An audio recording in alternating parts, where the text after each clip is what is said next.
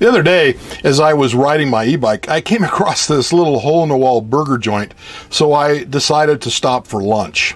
I pulled my e-bike into the parking lot next to about 10 really sleek, lightweight, traditional pedal road racing bikes. I walked up to the window and ordered my food and got myself a place to sit underneath a patio canopy out there. As I was waiting, the owners of those road bikes, who were all young, fit, and strong-looking riders, started to give me a hard time and chastising me for using an e-bike because they said it was cheating. I don't know what they were worried about, because it certainly wasn't cheating them. Now, normally, I wouldn't say anything or just say something like, "Who cares?" But today, I was feeling a little froggy. So, I said, "Look, you guys, you're right, it is cheating. But I gotta tell you, when I was in school, I was a pretty good athlete. And actually, I was one of the stars on my football team. And back in those days, if you were a star, the people in charge would arrange for you to always be academically available to play in the big games. In essence, they found ways to cheat for me to keep me on the field.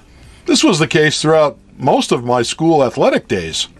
And I continued and told them, after I graduated from my cheating days in school, I went on to become a pretty successful construction project manager and engineer. I had a pretty long and prolific career traveling the world using my expertise, all thanks to my cheating days in school to stay academically available. I'm retired now, but due to some simple age-related issues and some medical conditions, I now have many physical limitations. So I started asking myself, how can I get back out there and be physically active again? I thought about my cheating days in school, and my cheating days had led me to a great career and a fantastic profession and allowed me to travel the world. So, in essence, cheating has been really good to me. So I thought maybe cheating could help me get back physically active again. That's when I decided to cheat and get an e-bike. Now, by cheating with an e-bike, I'm able to be physically active again and just get out there and enjoy life. Also, by cheating with an e-bike, I figure I've probably added about 20 years of healthy life to my lifestyle. So, yeah, I'm okay with using an e-bike to cheat.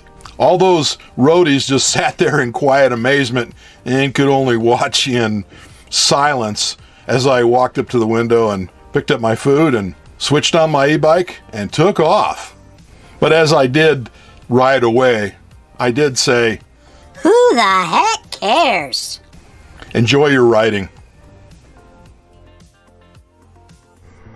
But for now, it's the old graybeard e-bike rider saying, let's hit the road and let's roll. See you later.